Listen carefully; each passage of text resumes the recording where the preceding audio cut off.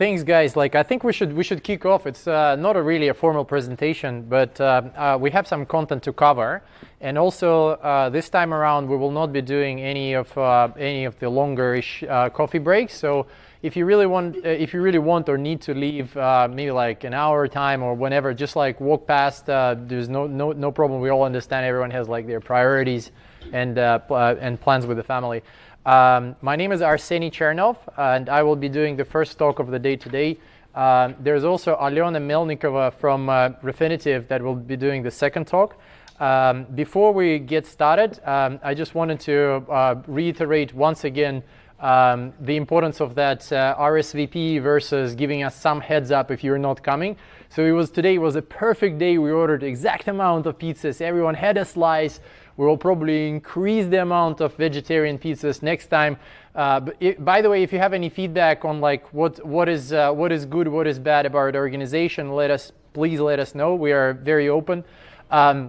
Another great shout out to Engineers.SG that will be recording this talk today. So for those guys that dropped off, were not able to come last minute, they will be able to review this in a recorded fashion. Please, if you have an extra. Awesome. So if you have an extra couple of minutes during your commute today or later on tomorrow, send a $5 voluntarily donation to Engineers.SG. This is a really great company. They're doing that completely voluntarily, coming around the meetups, recording and uploading them. We do have an announcement from Refinitiv because Alyona works for Refinitiv. She wanted to highlight next week there is a FinTech week in Singapore, and we will have, Alyona actually will have a Refinitiv Labs open day. So if you want to learn more about Refinitiv, contact Alyona. We will also show that slide once again. Please come over to their offices. They're pretty cool.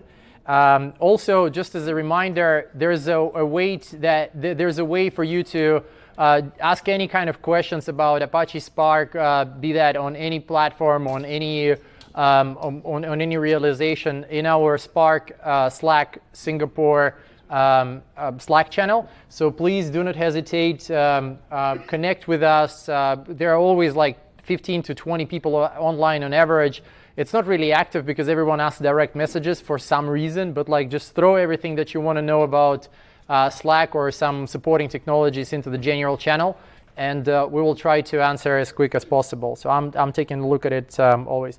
Very big thank you to AWS for hosting us today, and thank you, Gabe. Woohoo, really cool. Thanks a lot. There was a fridge full of soft drinks, which was at right temperature, so that was all the best. This was the best meetup highlight so far. So okay, what we're going to cover in the first talk will be about working effectively with Apache Spark on AWS. And let me pull up a few slides. I will try to do as low on slides as possible. It's more about just sharing with you the best practices. Just a quick show of hands. How many of you guys heard about Databricks before? Whoa, that is really cool. Okay, awesome. I can now go home. So my job is done. So the idea behind this talk is to just show you the patterns that might not be known to you. Patterns of using AWS native services together with Databricks, how we work closely together. Databricks' mission, as you know, is to help data teams solve the world's toughest problems by analyzing the data, by making predictions out of it. And we do that at Databricks by offering the managed service, which is the unified data analytics platform. And that platform allows multiple functions within any organization to collaborate, to create value out of the data quickly, and then productionize it, whether it would be a pipeline, whether it would be like a live streaming data inference or something. So it all can be done within Databricks across data engineering division department, data science department, data analyst department, and actual business users. So everyone can collaborate on it. We are a global company that just crossed 1,000 employees mark. Woohoo! We have 5,000 customers, 450 partners. My role at Databricks is closely related to partners. If there is something that you want to find out about a partner program, catch up with me later.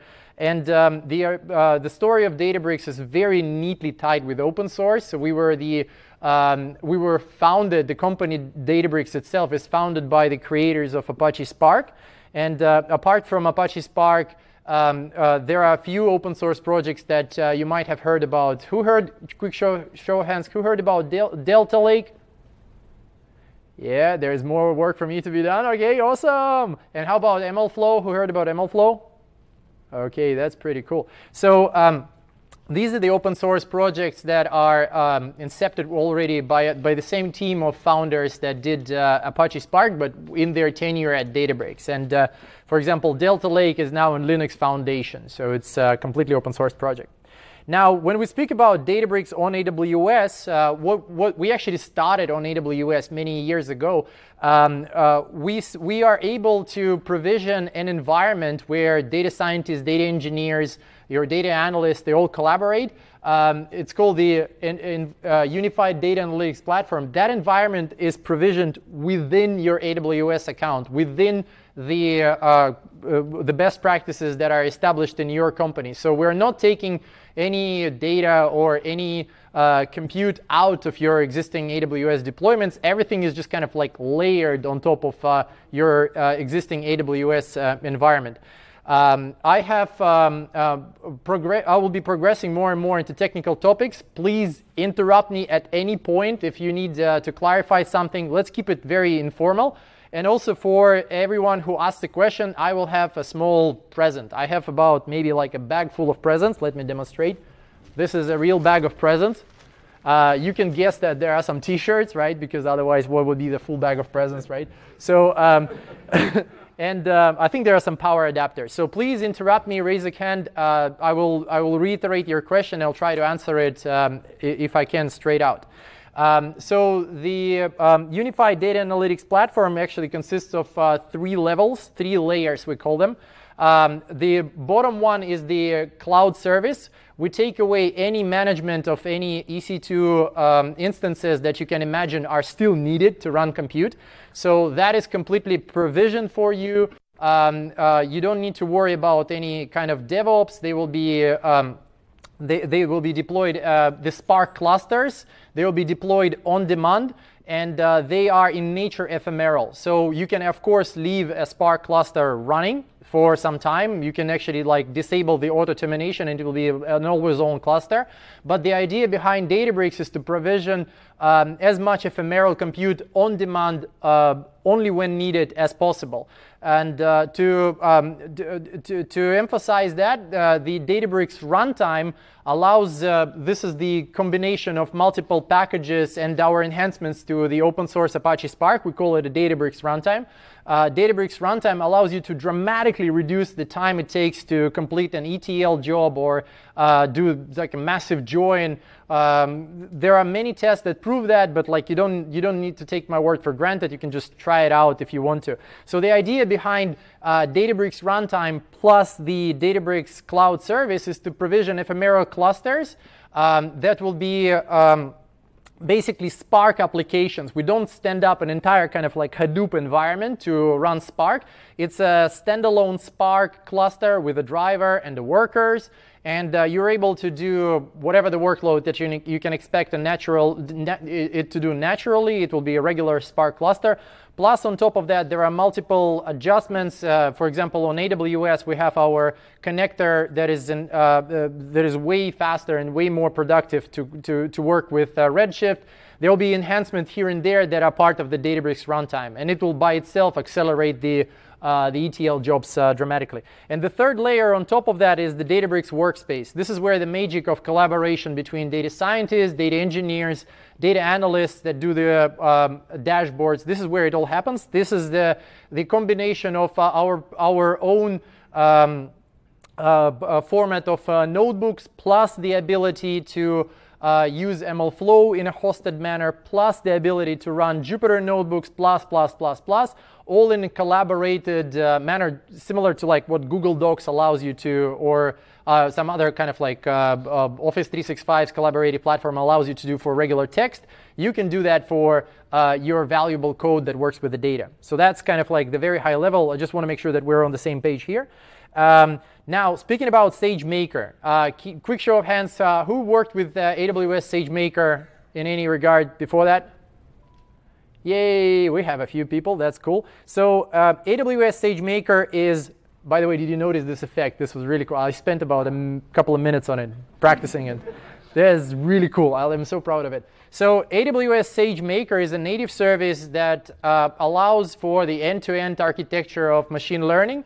And it allows to build, train, and deploy and provision the endpoints for RESTful microservice type consumption inference of these models for the downstream applications. The line below, I'm not sure if like the guys on the back, do you see that? But the line below, I'm saying AWS space Sagemaker space help. And it gives the help of the commands that are under the tree of Sagemaker in the AWS CLI. So there are 78 subcommands that relate to Sagemaker. They pretty much have like, on average, few subcommands. So it's kind of like a really big platform. So to signify, the UI is much leaner, and I'll demonstrate the UI later on. And what the major part of Sagemaker is finding its use is the real-time inference. So the architecture here, you can see that it's backed by the Sagemaker hosting component, which runs a trained model. In some regard, it's basically a container that runs on top of an ECR. And there's a load balancer in front of that set of ECR pods.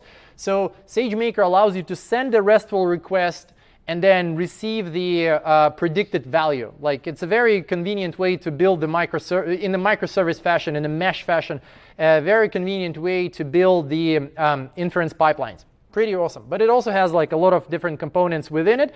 And the training component, particularly inside Sagemaker, severely relies also on the ECR. So you need to write up a bunch of wrappers for training a model. It will take the data from somewhere. The data will be in an Amazon format. It will take the data from somewhere, apply the model code that you composed, train the model. The model will be stored in an Amazon format, and then you can actually push it into the Sagemaker hosting. That's very, very fast, the idea behind Sagemaker.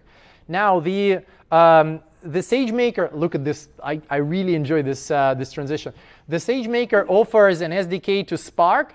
And that SDK to Spark is known. It's been there since about 2017. It has about like a commit to the GitHub repo that you see here. It has a commit every maybe like five weeks-ish. So, and like a lot of that is basically release node stuff.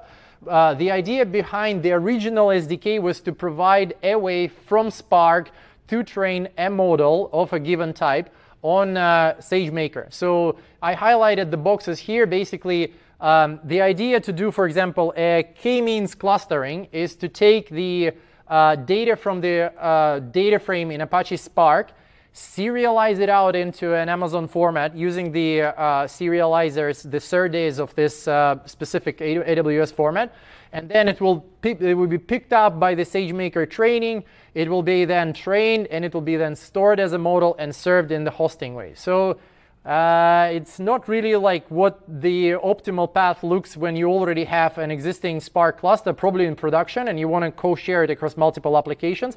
But it's there. It has its own go. The way that the pattern that I highly recommend, the architecture pattern, is to use the MLflow on Databricks. You can also use the open source MLflow. It's just that the hosted one is provisioned for you. You don't need to configure it. And its particular tracking functionality to do the alternative reference architecture. And I'll demonstrate it in a second. So MLflow.sagemaker is the entry point for you to serve to deploy the model that is trained on Spark, and you can use Spark.ml, you can use Spark.mllib if you're in the preference to the older machine learning component of Spark. You are able to deploy the model that you trained on Spark, that was trained using the data that was prepared on Spark. You can deploy it on the RESTful endpoint of Sagemaker, avoiding any hassle. And it is really quite simple code. We'll walk through that. And you don't need to know all those 74 commands on the AWS CLI to configure stuff.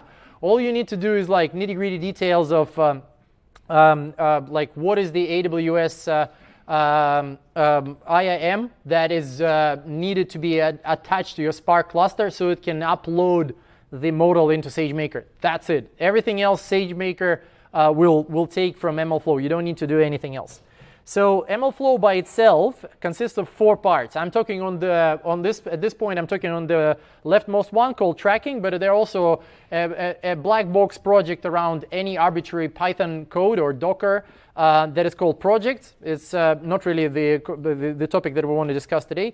Models is the kind of common denominator format that allows us to do this magic with Sagemaker. It's our mleap inspired kind of like format to export from multiple arbitrary and proprietary formats. Like scikit-learn has its own format, TensorFlow has its own format of the model.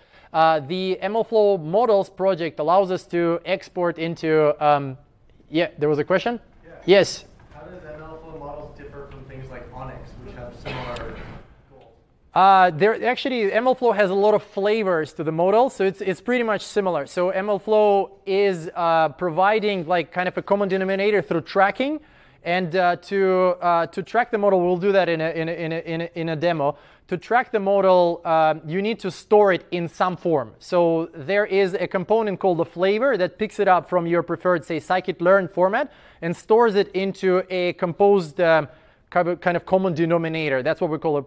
There's not much of attention that is in the model space. It's like one common denominator. Most of the attention is in the trackers, in the tracking space. And we've just released model registry. For those of you guys that didn't see the announcement, model registry is awesome. It's pretty cool. The idea behind MLflow is to make a full machine learning lifecycle that only large organizations to date could afford to have, like in some sort of a framework where data scientists submit the model, some other person with the segregated duties tests the model, then someone else pushes it into production, multiple roles, multiple versions, everything is segregated and checkpointed in the model registry. We just released this component. It never existed up until maybe like a few weeks ago. MLflow is also an open source product. You can do the pip install MLflow and run it completely on your own Linux machine or macOS, and it took MLflow. The really cool metric is how long it takes to reach a certain amount of contributors. In this chart on the left-hand side, you see about like 80 contributors that are in MLflow only within the first 10 months. And you may see the yellow line was PyTorch and red one was Apache Spark. So Apache Spark took about 3 years to reach the same amount of contributors to what MLflow is doing. And incredible amount of downloads. So 800,000 times downloaded from PyPI a month. That of course includes some DevOps, but who cares? It's still a big number. More than many frameworks. Yes, there's a question. So when we say we will have a trained model in MLflow, which we will push to Sagemaker, and that will sort of compose like a microservice and give us a REST endpoint. Now it also the model also needs data, which is perhaps in your Spark. Correct. Yeah. So the question. You will transmit that data whenever the REST endpoints will be called, or how? Okay. So the question. Okay. I think it was a conceptual question. Let me repeat that. The question was, since we are able to train a model within Spark environment and then push it into Sagemaker, what would happen to the data? So you need to assume that the microservice that will consume the Sagemaker, the downstream microservice, will be using the same schema that will be your train validate. So that's pretty much the idea behind it. I will show it in the code. We'll do the quick code walk and it will be evident. But wait a second. So Gabe gets, nah,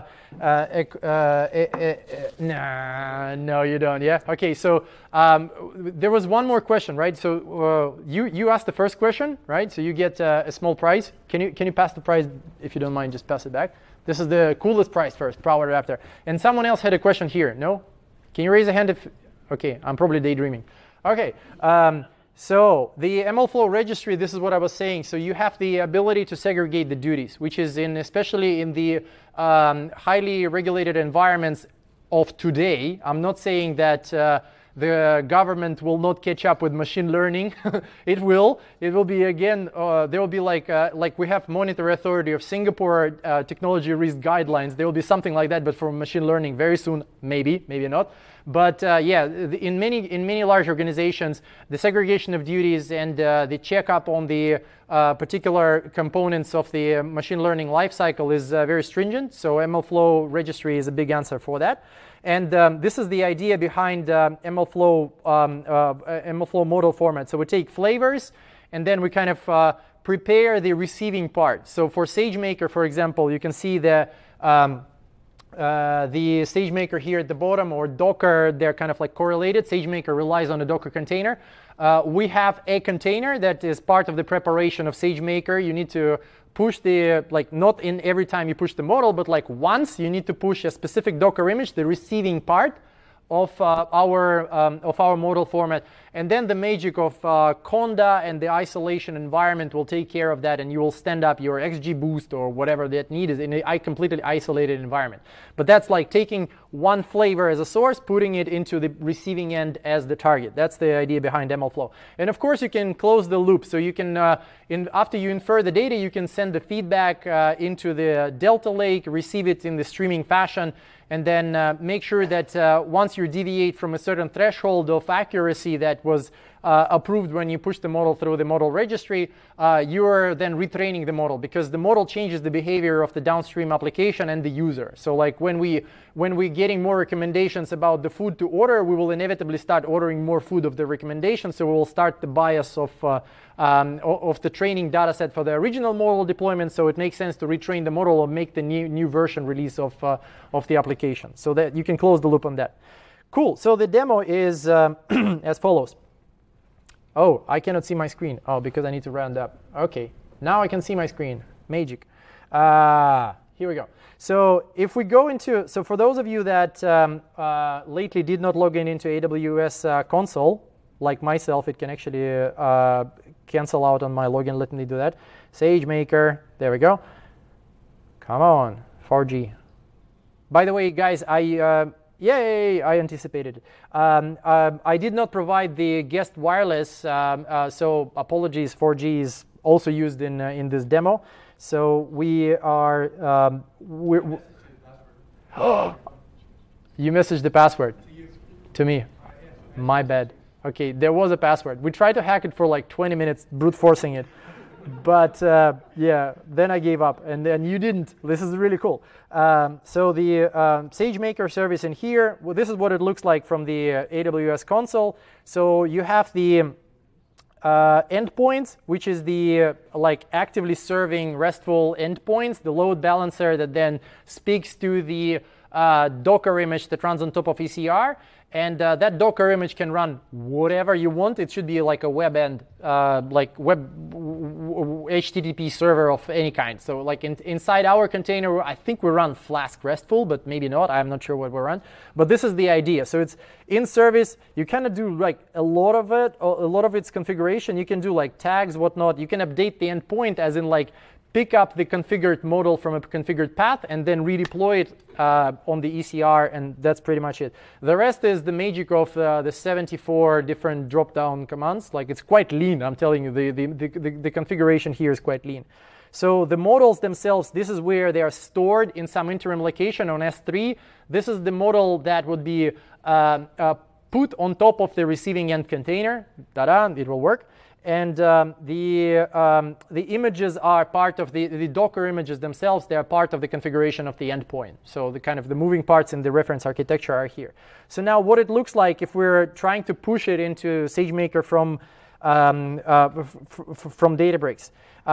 This is the notebook that is attached to a cluster, and it's a Spark 243 cluster, as you can see. It's called demo or whatever 5.5. It runs the Databricks runtime 5.5 type ML. That includes a lot of different packages like XGBoost and like many others that are also smoke tested to work flawlessly together. To prove that it's actually a Spark cluster, you can open up a Spark UI, which would be integrated. You can also look at like ganglia metrics for RAM, whatnot. Trust me, this is like a Spark cluster. It's not auto-terminating because I asked it, so it's up and running. So the notebook is one of the ways you can use Spark clusters. You can also schedule a notebook. You can still do the Spark submit job. If you have like a jar file composed of something, you can use it like the same way. Here, the idea is we are talking about the Wine dataset, the original old school like hello world dataset of machine learning. We're able to mix and match some commands, like I can switch into the shell context. So like right now, everything that is after the %sh will be on the driver of my Spark cluster. So like IW get it from somewhere in the internet. I can do whatever I want, like it's just literally shell there. And what I do afterwards is I put this downloaded data set into like a centrally available location. It's on the level that we call DBFS. It's actually S3. We just created like an indirection level, so you don't need to remember the mount points, the access keys. You can configure almost like in an old school Linux server, you mounted an NFS storage. You can do it in the same way. You have like a root, which is the root S3 bucket. And then to your root S3 bucket, you can mount additional S3 buckets and many other S3 buckets. And like you can traverse all them in a unified namespace. So this namespace is called DBFS, very convenient. And the idea in the data set is that, okay, it's a CSV, delimited, let's load it up. There are some certain characteristics of wine, and we want to infer the wine quality, arbitrary metric that we want to train the model on. We want to infer that in the end as the RESTful call from Sagemaker.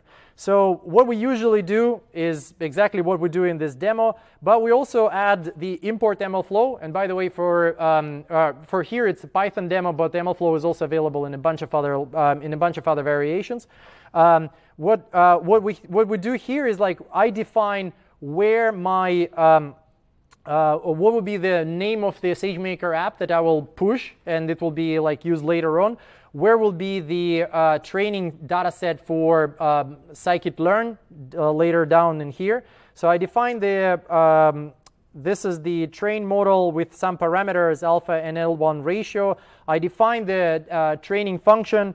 What you see below is start of an MLflow run.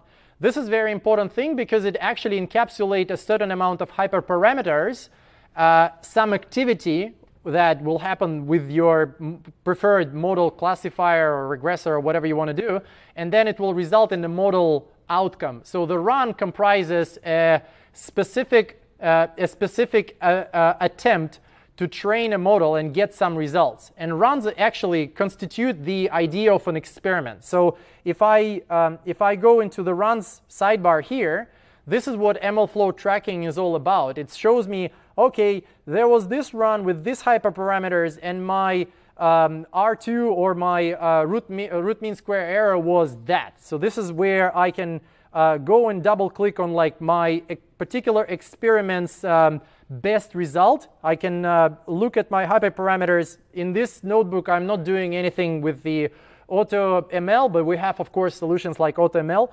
And I can see a plot of my results. Like, for example, here I'm looking like the MAE. I can do RMSE. So I want to look at the lowest RMSE here, 72. What would the hyperparameters 0, 9, and 25? Or I can do the coordinates plot and find out, like, it's just like a combination of luck, weather, the usual, right? So like this is all about machine learning. So once I selected a particular run, my model inside that run is stored alongside of the metrics that you've seen in the visualization. So and the way that I log my model is like I provide a flavor. In this case, it's scikit-learn. I say like, okay, scikit-learn, log the model, right? And then I'm able to then take it out from MLflow tracking and deploy it on SageMaker. Or deploy it, I can also like just apply it as the UDF function in Spark SQL if I want to. I can say like, okay, here's my data frame, just like apply this, infer, easy. But the idea of the RESTful endpoint is here. How much it takes us to deploy to SageMaker is to provide where the base receiving image of the model format is. This is the particular ECR that is hosting my base Docker image. And you create the Docker image from your command line, or you can have like a system engineering pipeline that creates it once every now and then. It's literally on the MLflow on my local laptop. It's MLflow, SageMaker, and I think it's something like push. Yeah, build and push container.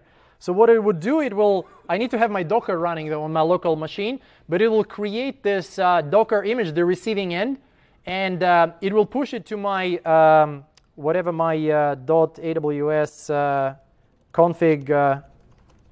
Oh wait, what was that? Right. Yeah. So the credentials, right? So whatever is configured as my default profile for the AWS CLI, MLflow will then push it into the preferred regions ECR with the needed tags. And then it will also obfuscate for you. You don't need to worry about it. It will obfuscate the creation of that endpoint using that image. You don't need to worry about it. It's like completely done for you by MLflow. So this is where you specify, here's the image, and here is the model. The model points into a particular run. As I've mentioned, we need to point to that best hyperparameter, either programmatically. In this case, it's just like manual things, but like you can point like, hey, this is the best run, get it out. And then this is where the magic happens. mfs.deploy, boom, you're going. So that thing took about 8 minutes because I had to, like, it's actually a replacement job. So I had to destroy the previous endpoint. I could have created another endpoint, like, and do the A/B testing if I was in production, but I was not in production. So I used the same endpoint, and the replacement of the images in a couple of ECR instances behind the SageMaker load balancer takes a little bit of time. But then once it's up, you can use the Boto3 to test the status of the SageMaker endpoint. You can see that it's in service. Then you basically create a string that would be the answer to your question about the data to be inferred, the actual production data. So then you create a string, and most of the online services take the Pandas UDF RESTful JSON format. So that string is sent to, and I'm using, as you can see, it's just a requests import here.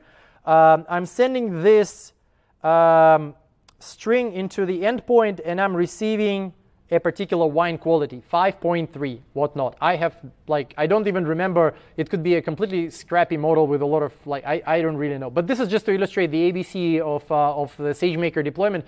Now, what's cool about it is, like, you prep the data, you done all your joins, transformations in a pipeline that resulted in a RESTful inference on SageMaker, straight out, right? Cool. Any questions? Yes? Like, for creating a model, you have some pre-processing ONG or indexer or something you have applied. And while calling, you also want, like when you are calling the model endpoint, so you also want that to be applied as well before. Yeah, okay, so the question is, like, if you do the one hot encoder or like some other prep of the actual inference data, like vectorization of multiple dimensions, if you want to send it as like a real number into an endpoint, the endpoint has to be trained like that. So if your microservice downstream processes the raw data in raw dimensions, it has to do the transformations, definitely, yes. I mean, inevitably. And up there is, and you get a prize, thank you. And yeah, here we go. Woohoo! Can you pass that if you don't mind? Thank you. So the and up there it could be any Spark code. You can do graphs, you can do Spark SQL, you can switch and you can do something in Shell as you've seen. Move the data. It could be like an hour long before you deploy it in one notebook, and then you schedule it. The scheduling of the notebook is like here. You create a job. You can use Airflow. Like there are Airflow providers for Databricks, whatnot. You can use any other arbitrary scheduler. There is a RESTful API for scheduling, but you can create a job, and there we go. So, any other questions? How do we apply for this model for streaming data?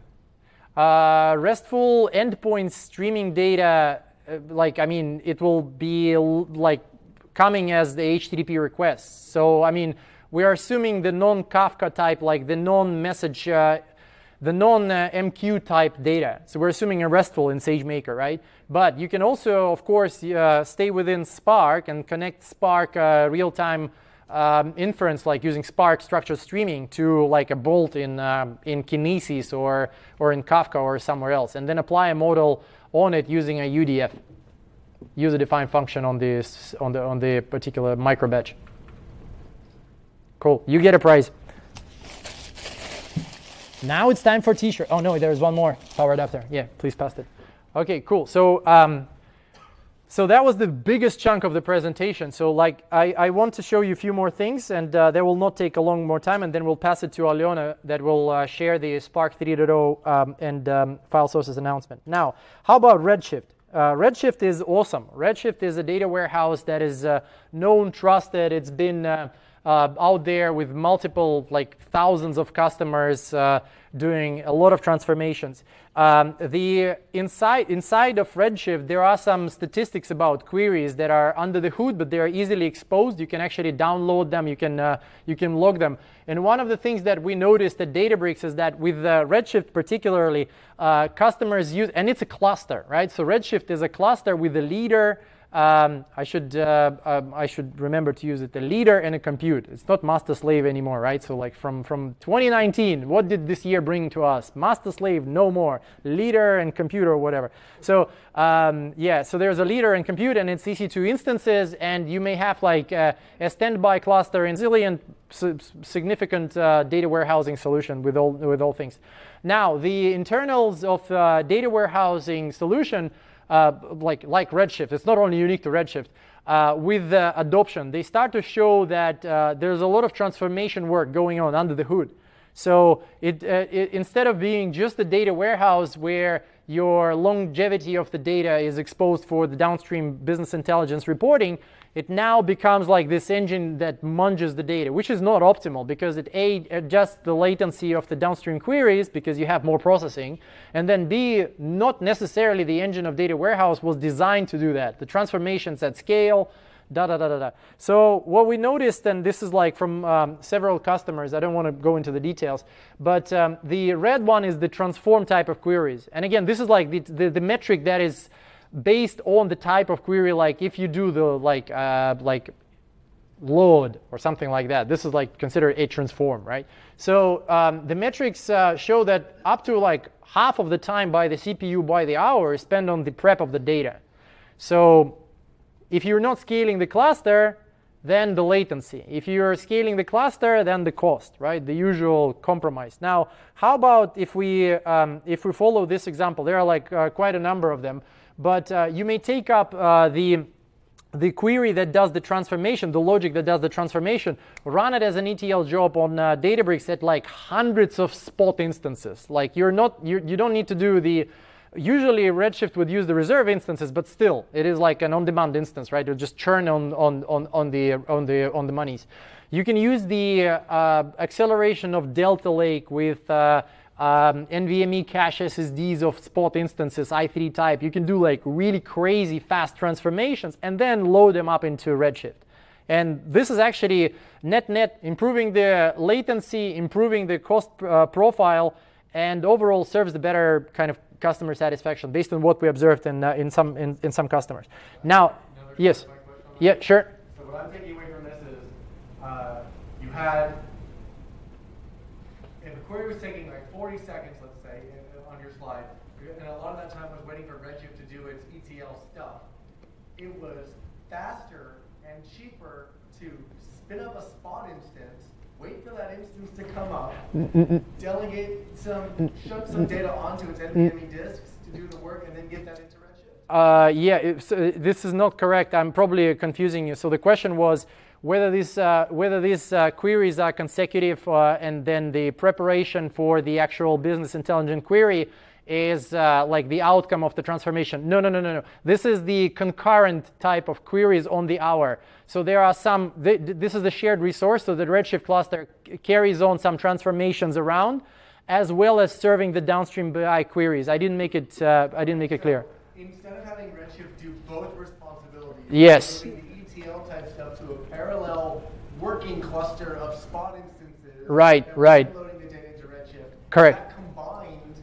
yeah, infrastructure yes, would still result in a net cheaper and net faster. Yes, correct. So I need to repeat that. So the net result of taking, this was a brilliant phrase, I need to repeat that. The net result of taking away the combination and splitting into a spot instance backed Databricks cluster, plus leaving the BI queries for the Redshift, leaving them working on the best of the best of their design principles, is cheaper and faster. Yes, this is exactly right. So that's net result. Awesome. Like, I need to record it next time. I'll take a note. So I really appreciate it. So the way that it looks, we had a connector developed for Redshift, which is not as so it's actually, there are two connectors that you need to have on the Databricks cluster. One is coming from AWS that uses the kind of like the flavor of the Postgres to connect to do the JDBC queries with Redshift. And another one is a connector that allows you to load and upload the interim data through a staging area on S3. So loading the data, again, like I already ran it, loading the data, bulk of data, like we're talking about gigabytes of nightly uploads of transformations or something like that, is easily done in parallel using multiple task workers. Think about those like hundreds of spot instances. They all go into a scalable S3 storage. Each uploads a small chunk of the interim format. That is then Redshift is knocked about, and then Redshift takes that, ingests that data back into it. So you can do the JDBC queries to do the lookups. Like here, I'm looking at my data frame that was just sourced from Redshift cluster, and I can do the regular data frame transformations onwards, or train the model, or do anything I want. But at the same time, after I'm done, I can stage the changes using the Spark SQL notation. I can stage the changes into that temporary S3 location on like gigabyte scale or something like that, and then merge them into the existing Redshift folder, so through this temp folder. So that allows us to avoid the single kind of not thread, but like single choking point of JDBC query. Even though there are some ways to parallelize JDBC, it's not really very well done when you have like several nodes on Redshift, and with Spark, it's very chaotic. So it's easier to just dump it into S3 and then load it into Redshift. Perfectly working. And the assessment of these queries, it looks into, this is the notebook that resulted in those type of queries breakdown. I didn't run it because I don't have like, my Redshifts are like all pretty much stagnant, they are not. But if you look into the actual types of queries inside, it's basically in the meta store of Redshift. You can look up like your 24 hours, what were the type of these queries. They're not exposed in the Redshift UI, but then you can make sense of how you use Redshift using that. The third and the last point about the optimal usage of AWS and Spark is about these three guys, Glue, Athena, and Amazon S3. I mean, yeah, okay, there was a question, sure. What are the difference? I mean, what are the differences between the Snowflake and the Redshift? Okay, there is a good question. So what is the difference between Snowflake and Databricks? Architecturally, we sit like Databricks is in your AWS account. It is a Spark cluster. We have a better runtime, which is a combination of our proprietary investments into query optimizers, whatnot, but it's like a Spark cluster. So you use like really Spark that you know. And it's more importantly, it sits on top of like AWS in your account, so you can use the IAM roles integrated neatly with your preferred storage. You can use the single sign-on. You can use the Scheme API for groups. It's like a component of your infrastructure that you add into your AWS account. This is like most important architectural difference. Now, what's behind the scenes in, they start to reveal stuff, what's inside the Snowflake realization. We actually are, like the way that we are getting our value. Like we are a private company, but we have like this like hero number of $6.2 billion of valuation. I don't know what that means, but like that's really cool. We are not thinking about competitors as much as we are solving the customer's problems. Like I really don't know what's going on there. Like you're asking the wrong guy. I can tell you like what are the people in Southeast Asia, in Australia, and in Japan are using Databricks for and AWS for, but like Snowflake, they started to open the hood, but I don't know what's there. More importantly, it's in your AWS account. Yeah, I think the concern is like we have PA information data that Snowflake is, I mean, when we have that Snowflake actually, when we try, when we, so we had a kind of thing like from AWS, we wanted to just make it to Yeah. Snowflake, and then we had to like the PA information, we don't want to make it from AWS to outside of that. PII information, personal identifiable information, is a concern, and I don't have any given like solution pattern for that. You must adhere to the regulations of your internal company, governance policies, into the regulations of your government policies, whatnot. You need to like really follow whatever the kind of tops down regulations are there. Speaking about Snowflake, we actually have a connector that is also developed for Snowflake. You can do the data frame read and write into from blah blah Snowflake, but it doesn't use anything close to what the parallelism of like Redshift is, for example. There is no interim staging area, whatnot. So now this is the last bit, and then I'll let Alona take you through the Spark 3.0 update. Glue and Athena. Who knows what's glue? Not the shoe glue. Okay, the glue. Okay, right. Athena. Who knows what's Athena? Yay. Okay, good crowds. So for those of you that didn't raise the hand, Glue is quite a big service, native service of AWS. One of its largest component is a serverless metastore that allows you basically to have, who knows Hive? Yay, okay, so basically Glue has few components, and one of them is a serverless Hive, which allows you to store the definitions of the external tables and data that is spread around multiple S3 buckets. Who knows Amazon S3? I mean, like, my mother doesn't know what's that, so like I had to ask, right? So, so Glue stores the definitions of where stuff in which schema, metrics, statistics. It stores it there like a regular Hive, but it's serverless. So you can connect to it and query it, and then you have all the different databases and tables within it. Athena is a web UI for querying the Glue catalog, and it allows you again to create a workflow where people log in into a particular account using their assumed role, and they're able to execute the queries only against the Glue table that they see and whatnot. Yes, Gabe? One more point about Glue that I think is really cool and related to this crowd. Glue also lets you do serverless Spark queries. Yeah, you can run. Yes, there are two more components. One is that you can actually schedule. You can do the Glue transformations. They're called. And you can do the transformation using the Spark on top of EMR, which is like an open source Spark with some tweaks here and there, but it's like a Spark that you all know. And also there is a Glue, how you call it, the crawler, right? The spider? Is it the crawler? Yeah, that actually allows you to go and schedule the the load ups of the new data as it traverses on schedule or automatically from like different file sources. So that's. I think Glue is the easiest way to get started using Spark if you have your data on S3 and you just want to query that data and get a result. Yeah, well, there's. Or, sorry, if you want to use Spark. Athena is the easiest way. Yeah. If the data's on S3 and you just want to write SQL. Yeah. So the premise there is basically a combination of different things to factor in. So one of the reasons why I wanted to show this integration is first, it's super easy to get started with Glue on Databricks on AWS. So Glue doesn't need any configuration when you are in AWS console. It just exists. So all you need to do to start using Glue as the metastore for your Spark clusters is to provide. Here's my cluster. One of them, this one, doesn't have the external metastore. It uses what you see here, the workspace that has the notebooks, the jobs, the clusters, the experience that data scientists and data engineers use is the workspace. The workspace comes with a metastore, which is like a Hive. It's like a small, tiny, not small, tiny, I'm not, regardless. Basically, it's a metastore. It comes with a metastore. So you can actually look at the data here. You can see some databases, some tables, and you select which cluster to look at into the into this experience. So right now, if I'm looking at the glue, it gives me one view of data because it looks into the glue.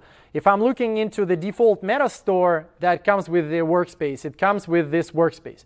If you had an external meta store configured, say, on MySQL or PostgreSQL somewhere on premise. Yeah, I mean, there are external meta stores, come on, like everyone knows how to configure them in Spark. You would have a third dropdown, and you will need to use that Spark cluster that has the external meta store for both the driver and the workers, and you will have a different picture. So it's like kind of like not a split brain scenario, but you have to cater that in, that you will have multiple clusters viewing different things, or you have to default them to one. It's like up to your design decision, right? So how are you going to connect all the dots?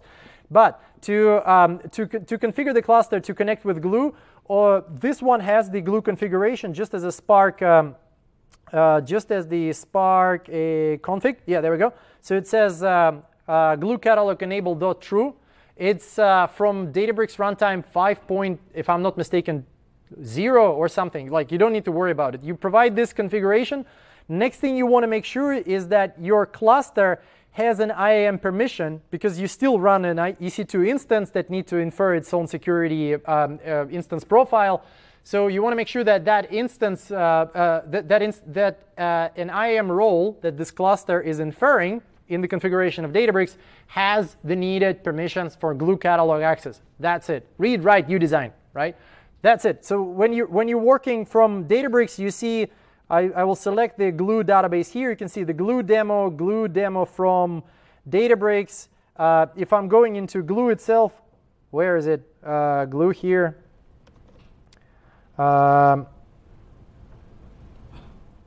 Did it go? 4G. Yay. Yeah. So we have databases that was in Glue demo from DB, whatever. You have the common picture. So now you can query, say, from Athena, you can query the same S3 sources that you would query through Spark SQL in Spark. So through Athena, you go into Athena, and you can query something that sits on S3, be that a Parquet or Avra or Delta. Delta format massively, it's not a topic of our talk today, but it massively accelerates the Parquet by adding the transactional capabilities, transaction log to it. So you can now do the multi-hop pipelines. You can mix and match batch and streaming. It's really cool thing. It's just like we're running short of time. I'm not going to double click on that. But the idea of having Athena, this tab. I had a lot of tabs. So having Athena read a Delta table is actually quite beautifully realized. So you can see now that I'm reading a table that is called loan stats _ train _ via Athena. It gives me some preview of that table. And actually, this is a Delta table. It's not a Parquet table. And the idea behind Delta table, for those of you that raised hand when I asked, is that there is a transaction log level indirection into multiple Parquet files that are disaggregated. And you can do the compaction behind the scenes to avoid small file problem. You can do the Z ordering, create the index on your Parquet. There are many things you can do. But the idea is it's not just Parquet. So if you just point Athena into the folder with Delta table, it will not really understand what the heck is going on. Too many Parquet files and not really. So you need to enable a manifest. This is one thing that connects the dots in between Glue, Athena, and anything that you do in Delta. You need to enable a manifest, which is a very simple approach here. You use a command to generate a small manifest file, like here is for the, actually this one. Here is the command against a particular path that has the Delta table format inside of it. You generate a manifest file that will be automatically updated when you update the Delta table. And that manifest will point into the latest proper version, which Parquet files to connect to. And then in Athena, you create an external table using that manifest. And it's all connected. So I got a couple of customers using that for the processing. It's all naturally coming as a result.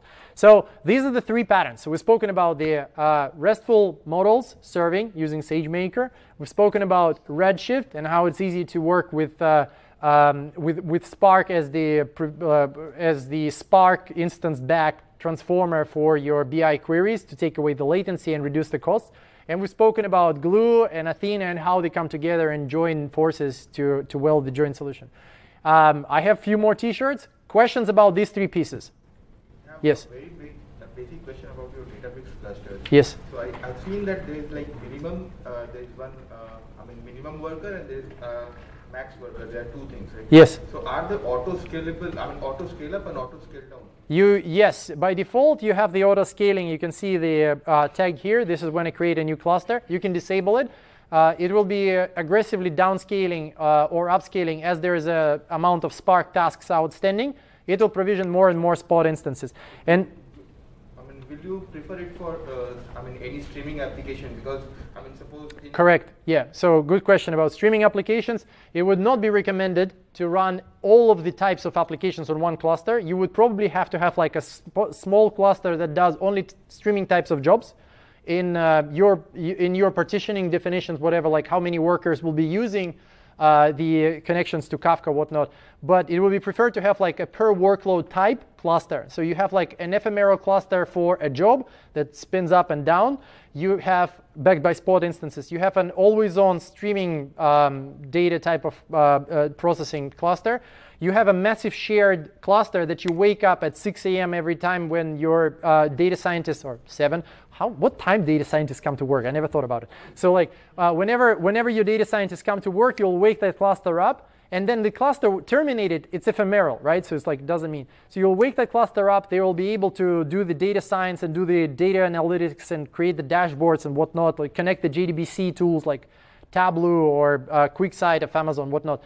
They will be third cluster, and then there'll be a department type, like pipeline consolidation, fourth cluster. You're using the elasticity of compute, right? So that doesn't necessarily mean you need to join all of them in one. No, I understand that. So my question was like, will you suggest to use this, auto scale up, auto scale down in streaming applications? No. So there will be different type of cluster for your streaming applications. Disable it. Like it wouldn't make a lot of sense because you will not be able to. You can always scale up as you see the messages falling behind on the latency or something. You can add workers if you need to by adjusting the cluster configuration. But scaling up and down will introduce a little bit more chaos, in my opinion. Okay. So the question I asked because like in streaming applications there are few. In night there will be very less traffic, and then in the morning. I understand. Daytime there will be huge. So like if it has to be done manually, it doesn't make sense. Like if yeah, so we would then look into creating a small cluster and then maybe load balancing the cluster after 6 a.m., like something like that. You can just run a small job that even inside the Databricks will run a call to the API and then provision a new cluster and then connect it to the same endpoint in streaming. We can take it like we can talk about that. It's actually a good question. It's not really today. Not really streaming related, but that's a good question. There are caveats about it. Yeah, you're right. Yes, please. Yeah. Just a quick question about regarding some ML ops matters. Supposing right now, if I have Iguazio for my ML ops in that sense, how do can I integrate into Databricks with Iguazio in that sense, so that Iguazio will just handle ML ops for me? I will need to look into I don't know it well, so I'm the kind of person that will just tell you I don't know if I don't know. So I don't know it well, but if it can do some kind of model export into, say, a common flavor, we can then pick it up and track it in MLflow. But I don't know. Like we need to look it up into integrated details. So ping me or like let's connect about it. Okay, thank you. Cool. For provision or instance, does it kind of integrate with like solution like Spot.is? Like what? Spot.is. Like Spot.is. What is Spot.is? Spot instances. Yes, Spot.is. It's kind of a solution that automatically provision the Spot instance from AWS. Okay. So we actually control here's everything that you're asking for on the screen. So we control the mixing of Spot instances into Spark clusters for you. You don't need to worry about it. You can also so you can say like, I want to start with one on-demand instance. The rest, based on the availability and my price bid, will be spots.